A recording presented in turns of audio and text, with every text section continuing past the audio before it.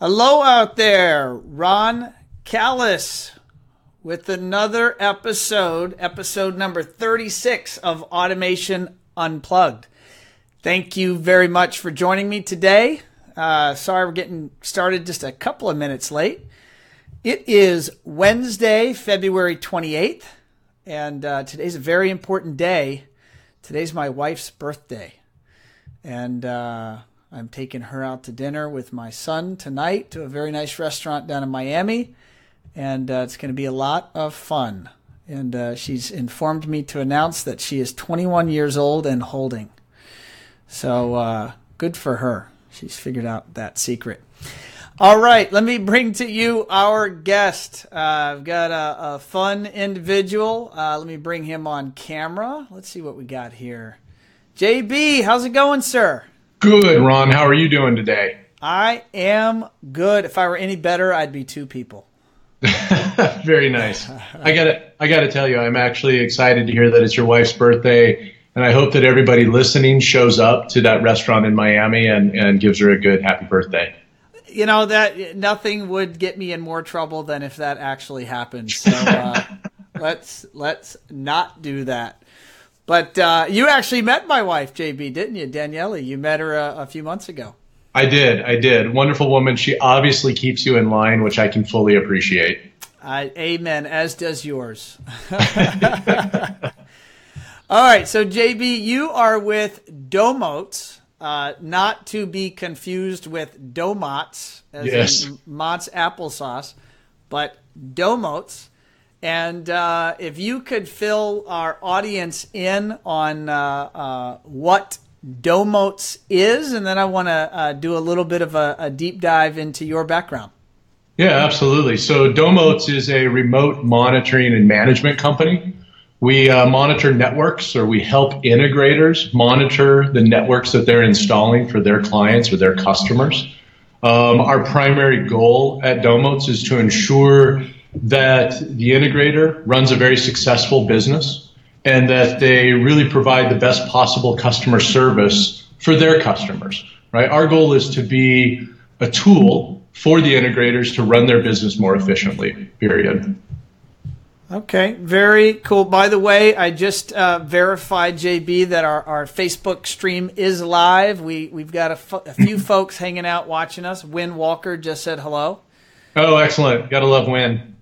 Gotta love Win. Thanks for hanging out and commenting. If you're out there, please like, share, comment. That helps us get this content out to a wider audience, to all your friends and industry peers. So please do that. I appreciate that. And if you have any questions as we go for JB, I'm going to do my best to read those off and give those to him live here so we can field any questions.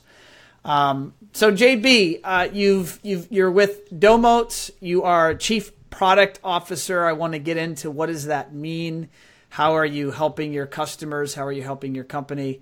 But what's a little bit about your background? Where do you come from? How did you land in this industry?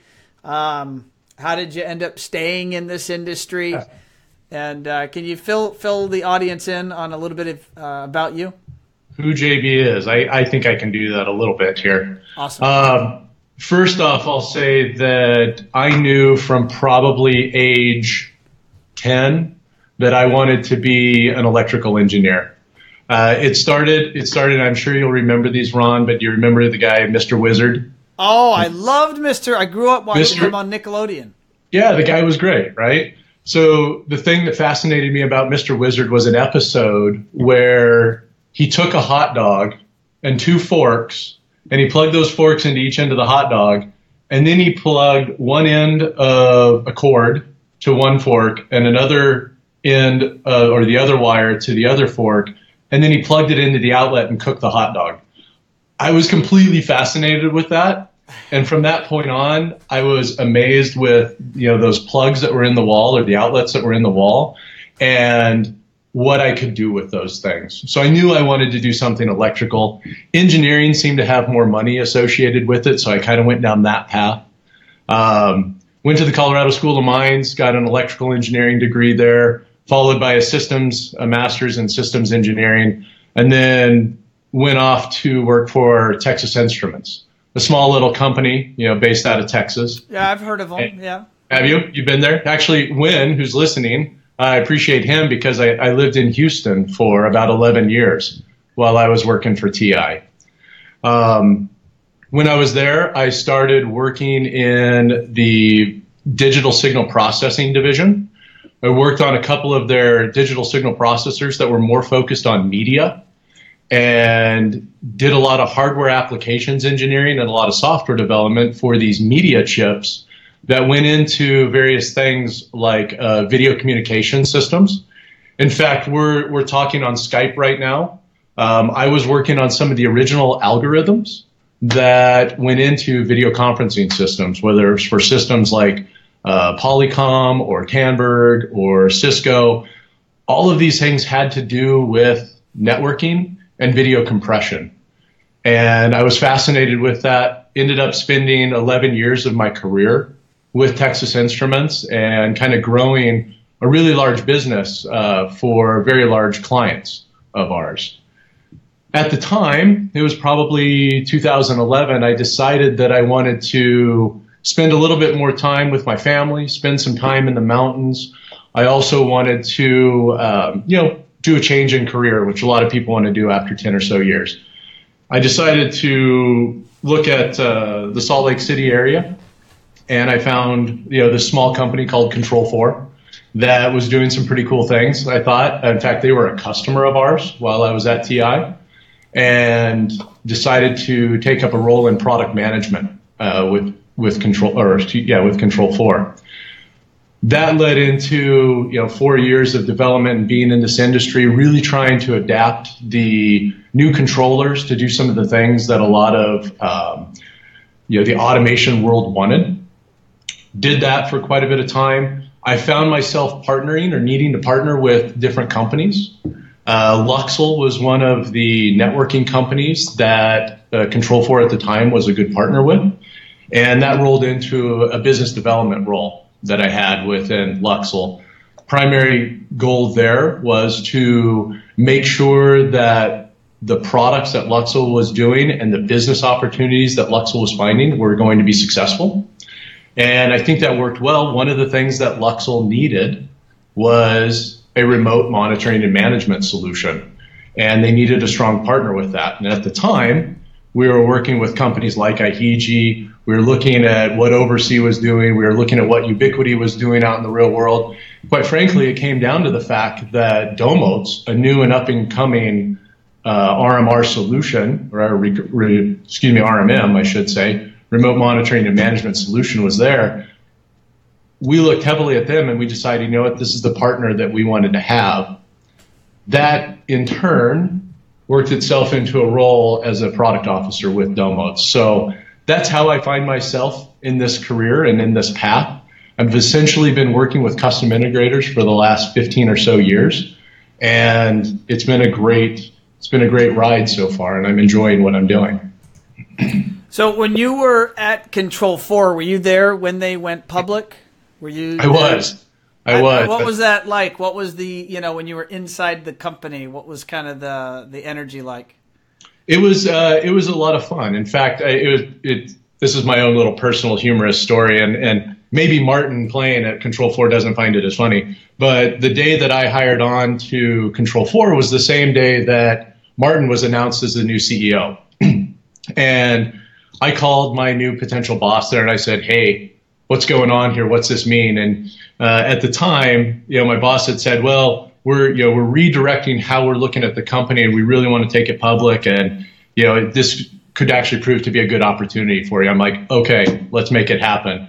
And so going there, I started out working with the management teams, figuring out how can we build a product that's going to make Control4 more and more successful, not only for the integrators that are out there and what they're doing, but also for the shareholders, right, and the potential shareholders. It's quite a ride to go from being a startup company that was growing quite well to trying to transition it to be a public company. And that was an experience that I personally enjoyed greatly. I didn't mention it, but while I was at TI, I ended up getting an MBA. And so a lot of the things that I was learning through that 2-year program at Rice University was very educational when it came to what was happening within Control4 as we went from that private to public company. So to have learned it in school or read case studies and whatnot about it in business school, and then to go see it firsthand up front, that had to be pretty fun. It was fun. It was definitely a good time. And it was one of those things where it's like, okay, that investment in that MBA just paid off, right? To watch this and be able to help with it. And quite frankly, being able to ask the right questions about, are we focused in the right way? Are we doing the right things we need to do as a company to make this profitable? It was really exciting. So Domotz that's, I'm going to show my ignorance here. That's a European company, correct? Domotz was started out of the UK. It was essentially birthed by a gentleman by the name of Domenico. Domenico had worked with Control4 and some other automation solutions out there. And what had happened was, and you hear about this, and I'm sure a lot of integrators will empathize with this. What he found is that his wife, who was dealing with the system more than he was always calling and complaining about something, right? Either something didn't work the way it should or something fell offline and so things broke. So Domenico started researching with a gentleman by the name of Silvio. Silvio was ended up being our CTO, our Chief Technical Officer for Domotz. Both of them started looking at, there's got to be a better way to manage this. They started looking at remote monitoring solutions that were out there. And they were either too high priced or they weren't positioned appropriately for the home automation market, or they didn't really have some of the features that Domenico and Silvio were really looking for. They wanted something that was easy to use, that either the integrator could very simply use or that the homeowner could use themselves. Because they weren't finding anything, they decided to go build it. And that's really what gets us to Domotz today and where we are today. I'm assuming he had some background in building software or running a company or something like that in terms of finding, many of us find pain in our lives every day and we don't decide, I'm going to go solve that for the world. I mean, that's a pretty big step. Yeah, absolutely. Absolutely. Silvio certainly had the software background. Domenico comes from more of a business and financial background. Okay. And Silvio, who understands software development, understands process like agile development, and can build a solid software team, did just that. It took 6 months and a lot of hiring of people that they know, hiring new software developers, but they essentially went from ground up, taking some open source tools that were out there and really built a company based around user stories that they felt were important to the integration channel. Of course, they went out and asked a lot of questions. They went out and looked at competitive solutions that were out there, but it all started from a need, a perceived need, and then asking integrators that are in this space, both for automation, home automation space, as well as professional AV, going out and asking security integrators what their needs were and how they could solve the problem better, and even IT departments, right? Guys who are running large corporate networks and trying to figure out, hey, what would make this world easier for you? What are some of the, well, let me back up before I go there. So is Domotz a hardware company or a software company or both? I'm going to say, yeah, it's a good question, and a lot of people get confused by that. I'm going to tell you that my primary focus with Domotz is making us a software as a service company. Okay. So I'm going to say 95% of our business should be software. Now, that being said, those that know us know that we have a little black box that you can put. In fact, most integrators who today are our customers have that black box sitting in their network. The reason that we have that black box is because not all hardware manufacturers are able to adopt our software with the way it's written today. We have developed solutions, software solutions that can be put onto embedded platforms, whether those are routers, like is the case with Luxul today, where the Domotz software is sitting as an agent on top of the Epic 3 and Epic 4 and soon to be Epic 5 routers.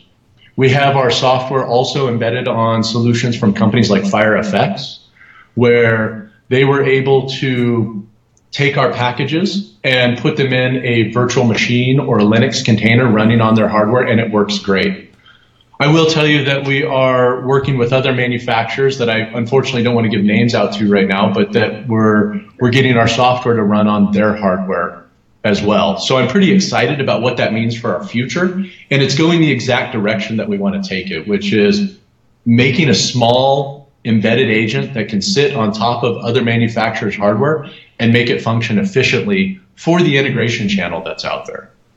One thing I should note as well, Ron, I'm not sure whether you're aware of this or not, but we have solutions today that are available on Raspberry Pis. So for people that want to tinker around and play with the Domotz software on Raspberry Pi installations, you can actually take our software and put it directly on there.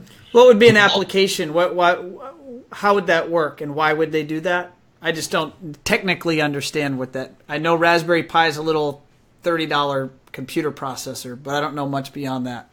So Raspberry Pis are, in general, when I use the term Raspberry Pi or Orange Pi or any other type of Pi, Texas Instruments, actually, while I was working for them, created a solution called a BeagleBone.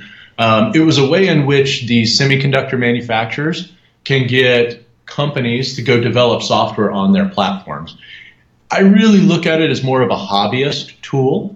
But that being said, it is important to note that there are some integrators, there are some people in the managed service provider or even IT spaces that will take this little tiny, think of it as a mini computer, and they will install software that they care about onto these little tiny boxes and enable them to do things like monitor the network through Domotz software. They may use it for doing virtual machining or VNC, right? Getting some sort of visibility onto the network with their own little PC. You can use it for things like that. It's just much more of an embedded solution. And at a price point of, let's say $30 on average, it's a very low cost solution to be able to do something small. Sure. Let me tell you, my concern with Raspberry Pis, and this is a comment that I'm on the phone with integrators all the time on, keep in mind that Raspberry Pis are a hobbyist solution. I'm not sure that they're the most effective things when it comes to professional installations or things you need to 100% rely on. Right. But they're there. Got it. Understood. So Win Walker just posted a very serious question, JB. Okay. He says, when will Amazon buy Domotz? Yeah, that is a very good question, and for $1 billion, I'd be happy to answer that. There you go, $1 billion. Do you put your finger? $1 billion. I do find, and the discussion I think it was just announced yesterday around Amazon purchasing Ring. I think it's very telling and a very interesting position that Amazon's taking. Obviously, they've made announcements with Lennar and what they're doing from a builder perspective. When I think of one of the entry points that Amazon has with respect to homeowners today, there's two things I think of. Of course, the adoption of Alexa and the smart home and what that means for voice-controlled services, et cetera. But the second entry that they have is actually the doorstep. And they know, I'm sure that they have tons of money that gets lost because people are stealing Amazon boxes off of doorsteps. I think the acquisition of Ring and taking control of a camera that's at that doorstep is an amazing one. So I think it was a fascinating play, isn't it? And it is. You and I were at an event a few months ago, and we were with the fella that's running Amazon Alexa. Mm-hmm. And to think that he was probably noodling and cooking this up, and only to eminently announce that's pretty fascinating.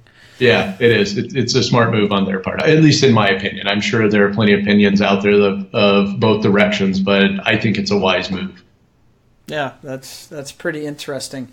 Now, in terms of the software / hardware solution, I want to dive into maybe what to me seems like the obvious kind of elephant in the room, and that is, Control4 just acquired Ihiji, and Yes. they went from a paid solution, an integrator would pay something. I frankly don't know the latest Ihiji business model or what it was, but I know now there's some cost structure. I think there is no official cost per month for an integrator. And then there's Snap's Oversee solution, and they provide some network visibility.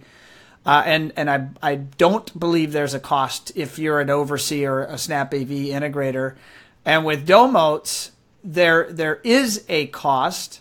And so I'm going to assume that there's some capability that Domotz is providing, or value add that Domotz is providing to the integrator. Can you, I'm sure some of our listening audience are looking at all of this RMR talk and service and maintenance discussions that are happening throughout the industry, and they're seeing Domotz as a very viable contender for their business. Can you help me and my audience understand that landscape? No, I think it's a very good question. It's one that is posed to me all the time when I'm, whether I'm face to face with an integrator or even over the phone, having conversations about how does Domotz differentiate themselves from others in the market. There's a couple things that I should touch on here. First of all, Oversee as well as Ihiji have made very large names for themselves, especially in the CEDIA channel. When I think of CEDIA, I certainly think the primary focus is being residential installations or residential integration channels. That being said, there's a larger market out there when it comes to professional AV, or kind of what I would classify as the Infocom-like market. The security channel is a big one as well. So there's all these channels that people are going for and buying for. Because of the fact that there are so many channels, and I think it's important to recognize that integrators today don't just play with one service. They don't do just one thing only. Some of them do, right? Some of the smaller integrators are out there. Maybe they're only installing Sony TVs, right? And they're putting up the racks and that's all they do. And they provide a remote control with it. But what I see from integrators is that they don't just work with Control4. They don't just work with Savant. They don't just work with, Hikvision cameras or whatever it may be out there. They cross multiple areas, and they have to do that from an integration perspective to survive, right? Because one company can't solve all their problems. I mentioned at the very beginning that Domotz is a tool for the integrator to run their business more efficiently and really optimize themselves as integrators. What we try to do, and this has been one of our key value propositions, is that we work with multiple manufacturers or vendors in the integration channels, not only in the home automation space, but in professional audio and in security, as well as just managed service provider networks in general. And it provides us with a broader value proposition to any one particular integrator. The key thing that we have talked about is if you are going to live inside the Snap AV ecosystem, or you're going to live inside the Control4 ecosystem, I think the solutions that have been provided there are very good and they work really well. But it's important to note that Domotz works equally well in the Snap AV ecosystem, and Domotz works equally well in the Control4 ecosystem. And as we work with other companies like Crestron or Savant or Panamax and the core brand solutions for PDUs, or the Legrand solutions for all of the things that they do, both Vantage Lighting as well as Middle Atlantic and their PDUs, all the way up to PDUs like Raritan that are catered more towards the server space and server industry. We have a big advantage there when it comes to helping the integrator go with one tool that cuts across multiple systems. Okay. No, that actually is, I did not realize that or think about it that way. And I'm excited I saved that question for this live broadcast, because that was pretty informative. Now, to go, I don't know, maybe more, I want to say high level, What are the benefits or operational efficiencies that an integrator gains when they are monitoring their customers' networks? Just, straightforward. Why should they do it? Yeah, and then I'm going to peel the layers back and go a little deeper. But let's just talk about that in general, regardless of what solution you're using. I feel your question is more around why should an integrator be thinking about remote monitoring and management, period. I would challenge many of them today are not. So assuming they should, the future would then be very bright for Domotz and the other vendors trying to cater to that space. Yeah, so absolutely. Why should they do it? If you look at I'm going to back you up on what you're stating there, because if you look at some of the latest CE Pro information that has come out over the last several months, what you find is that it's a ridiculously small number, like something like 10% of the systems that are out there that have been deployed by custom integrators 10% are being monitored, which means that 90% of those jobs are not being monitored. Right. The biggest optimization point that I can say for why you should be remotely monitoring these networks is so that you can eliminate a truck roll. That is thing number one. Truck rolls, of course, it depends on where you are in the market. If the system you installed is right next door, it costs less than if the system is in the middle of Montana and you're in Bozeman and you need to drive 4 hours to get to that network. The last thing you want to do is drive 4 hours just to find out that all you had to do was pull the plug on the set-top box and plug it back in for the integrator, for the customer. That is a horribly expensive truck roll. Same if you live in the middle of New York or Manhattan, right? That's going to be very expensive. So if you can pay for a service that allows you to remotely manage those types of situations, you are so far ahead when it comes to the profitability of your company and how you operate efficiently. Furthermore, what I would say is even in more complex situations where it's not just you had to power cycle a device, but if that RMM system, the remote monitoring and management system, can provide you with visibility into what may be wrong with that network or that system, you may still have to do a truck roll.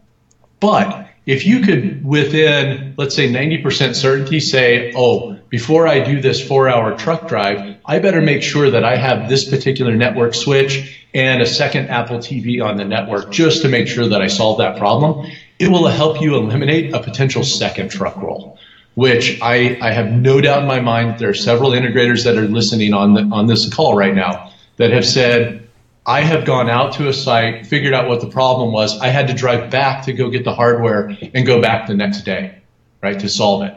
If I can help eliminate 2 truck rolls, great. If I can eliminate at least 1, it is starting to pay for itself. What in the applications where integrators are monitoring, what is your recommendation and what do you see happening today in terms of them also correlating I'm not going to use the right words here, so correct me if I'm wrong, but the actionable side of that, meaning if you find that something needs to be power cycled, you would need a smart UPS that you could then perhaps power cycle remotely, right? So how often are you able to not only see the issue, your dealers see the issue, but then have the necessary hardware in place to then do something about it? That's a very good question there. And I will say that there is you can't take the K out of custom, right? Is that kind of the term we always use. Each system that an integrator puts in is very customized. I will say that it's only through learning, maybe reading white papers. Experience is probably the biggest way in which an integrator starts to understand how they should set systems up to effectively solve problems remotely. That's something that I do want to say there, and I think it's an important aspect. The term that you used about smart UPS, so a UPS is an uninterruptible power supply. That's something that will keep the network up or keep the system up while power may be out at the house. That's an important part of an installation that integrators should consider. The term that we use for being able to power cycle devices is typically PDU, or a power distribution unit. And I usually like to put the word I, or intelligent or smart PDU, in front of that, because you don't want to have a power system that you turn off all the plugs at one time and it's just done, which often a UPS will do if you can control that. But an intelligent PDU will allow you to have, anywhere between, well, it could be as small as one with products like Wemo, which are low-cost Wi-Fi enabled PDUs, but it has one outlet you control, all the way up to large 16 outlet devices that you can control each individual outlet independently. What we do is, and what we try to help integrators with, is understand how to best use those intelligent PDUs and set them up on the right types of devices so that they can remotely power cycle those systems. For instance, smaller systems, whether it's a one outlet like Wemo, like we talked about, or you can use Middle Atlantic's 2 outlet PDUs, or Luxul's 2 outlet PDUs. You can put those behind a TV and be able to power cycle an Apple TV, or be able to power cycle a smart TV remotely to get control back to those systems. Those are things that, depending on the area that you live in, depending on the devices that you're installing, the integrator is going to start to learn which devices they need to put PDUs on and which ones they don't. And we encourage that level of thinking and type of thinking to be able to more effectively build a system that can be remotely monitored and managed like that. Davie, what's your observation on why more of our industry does not do remote monitoring? And why does the majority of our industry today in 2018 not only not monitor, but not have service or maintenance contracts or any sort of post-installation contractual binding relationship with their customers? I'm sure you are opinionated on that. What are your thoughts? I'm certainly opinionated on that, Ron. The one thing that at least for the first part of your question, and why hasn't this industry adopted it as fast as they have? And my response to that is that, and I think that the statement that you're saying there, the question you're asking, is primarily posed around the CEDIA channel and what it means for. That's accurate.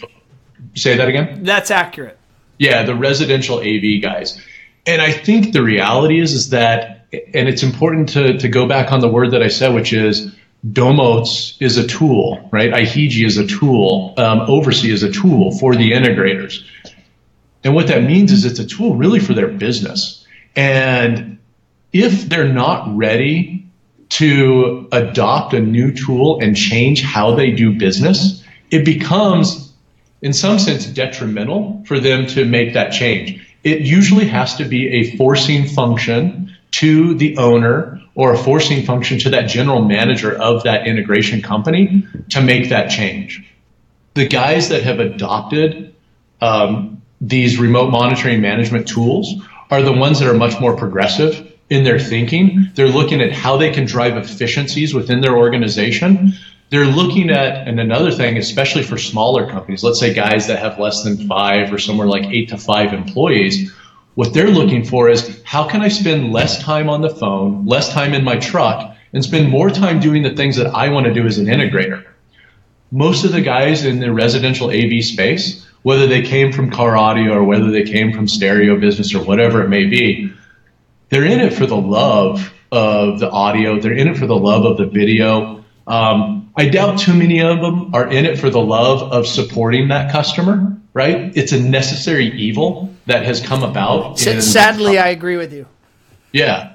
And I think what I'm trying to do for them is say, hey, we're trying to make it simple. And this is very much a Domotz statement here. We're trying to make it simple for them to adopt.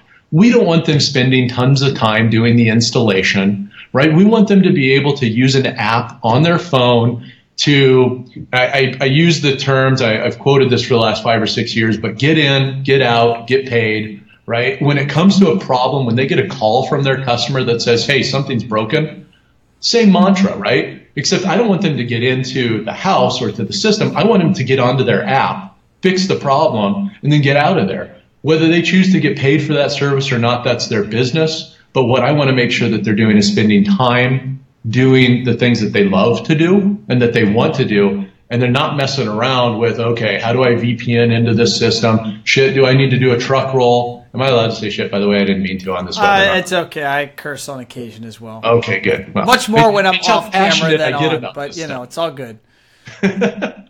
So anyway, that's a primary driver here. Mr. Seth Rubenstein posted a question, and he said, what is the Domotz relationship with Fing? Oh, that's a very good question. I do not even know what Fing is, so I'm very curious. Seth, thanks for watching, and thanks for posing the question. Yeah, that's a great question there, and I can appreciate Seth bringing that up. So Fing is a company. It's actually a product. It was a master's thesis that was started roughly, it was almost 10 years ago now, by two guys that were in Italy. What they did is they created a network scanning tool for iPhones and Android phones and I'm pretty certain that any guy who is a networking guy who knows networking or has set up networks understands what Fing is. But it's a tool to be able to scan the network you're on and see which devices are connected to your system. The important aspect of Fing as it relates to Domotz is that Domotz acquired Fing about 2 years ago. The reason that we acquired it is because we were leveraging the technology that Fing used to discover devices on the network, and we started. I see this back. Are you there? Yeah, JB, we got a little. There you are. You're back. Your interwebs was not cooperating for a few moments. Oh, I can't stand that when that happens. I know, but it looks like we have you back now. Good. Well, what I was mentioning is that Fing and the technology that Fing used is something that we at Domotz adopted. And we adopted it so much that we decided just to acquire the company. So Fing is wholly owned by Domotz now. The benefit and what Fing does is when it goes out and scans the network, we find the MAC address of that device. We then associate that MAC address to the manufacturer of that product, and we take it many steps further through various ways of scanning and through intelligence in the cloud to say that MAC address is not only this manufacturer, but it's also this model number, and we can populate the information inside Domotz to more easily assist the integrator with what the devices are on the network. They do not have to just take the layer 2 MAC address and start guessing at what it is. What we can do is automatically populate what that device is on the network and say that, okay, this is an Apple TV. By the way, it's Model 4. All that the integrator has to do is say, this is in the living room on the first floor. And it makes it that easy for them. It goes back to my message before, which is how can we make it easier for the integrator to more quickly set up the system, get in, get out, and get paid? Got it. Understood. Well, two quick questions. We're at 38 minutes. I historically like to keep these between 30 and 45 minutes, but the conversation is fascinating, and you're doing a great job, JB, of explaining things. So I blinked, and somehow 40 minutes just passed by. It's pretty amazing. Sometimes I talk too much. So. Yeah, no worries. Geez, what was I going to ask?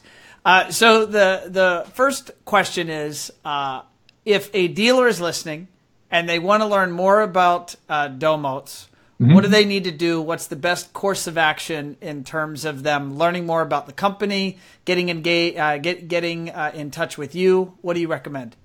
So there's a couple ways in which we can do that. First of all, our website is by far the best way to start getting engaged with us. Our website is domotz.com, so domotz.com.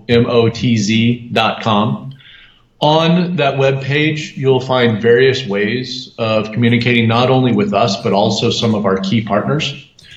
We make our software available through our partner channels. So guys like Luxul, guys like TrendNet, Fire Effects, these are ways in which you can work with our partners. We work with a couple different managed service providers, which you'll find on our network under the Get Domotz tab. So companies like Krika or Axios, Blackwire Designs is another one, and several others that are regionally based that you can find. So working with some of our partners, checking out our website. One thing that I also want to point out, Ron, and this is important for guys that are new to Domotz and what we do, we even make our solution, our software, available on NAS drives. So some of the NAS drives, especially the more popular ones like Synology and QNAP, we have agents, what we call agents, our software, available through their app stores. You certainly can enable that on those NAS drives and then try us for a 21-day free trial. So it gives you a real big opportunity or good opportunity to try us out, see what we're about, and see how easy it is for us to set up a system. Awesome. Are you, JB, you or your company going to be out in Nashville next week at the ProSource event? Are you guys a member of ProSource or involved with that group? So I will tell you, Ron, that we're not affiliated directly with any of the different buying groups that may be out there. Okay. But I will say that companies like Luxul or TrendNet and some of our partners are associated with those groups. And I am more than confident in those companies that they can provide a lot of information about Domotz and who we are. I will say between our sales team and myself, we're trying to get out to more and more events so that we can really show our name and show who we are and show what we have available. Oh, Ron, one more thing I should point out for integrators that want to try us. They should feel free to download the Domotz app from the App Store, whether that's the Android or iOS App Store. Sure. In that app, there is a demo that you can run directly. So you can go in and play with different things like how the system looks, how it sets up, and you can see how you can connect to different devices. It's obviously just an in-app demo, so you're not going to get any true connectivity to the demo system or the system that's out there, but it gives you a look and feel about how Domotz works. So you're seeing a simulation of what it would be to have connectivity and be getting real data. Yes, exactly. Awesome. Well, JB, it has been a pleasure having you on Automation Unplugged. You've been a great guest. Very easy talking to you, and I always appreciate that as the person on the other end, where my job is to keep the conversation engaged. So thank you for taking time out of your busy schedule. For the next time. That is a challenge. The gauntlet has been laid down. But no, thank you for taking time out of your busy schedule. Thank you very much, Ron. I do appreciate it. Appreciate the opportunity to talking to you and to the audience out there. Thank you. Awesome. Well, ladies and gentlemen, this has been another episode 36 of Automation Unplugged. And thanks so much for watching and listening. If you're driving, remember, do not watch, just listen. And I know there's a few of you out there that have told me you like to listen between site visits or client meetings, so I appreciate that feedback. And again, if there's any particular guest or types of guests that you want to have on the show, just ping me a personal email, ron@onefirefly.com, and I'll make sure to get that to the appropriate people on my team for scheduling purposes. And next week, I'm thinking out loud. No, you know what? I'm pretty busy next week. I'm going out to Nashville for ProSource, and then the end of the week, I'm going to be up in Orlando for robot competitions with my high school kids that I mentor.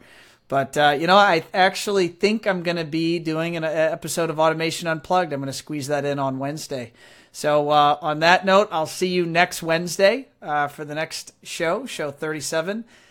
Make it a great day, and I will see you on the flip side. Thank you, everybody. Be well.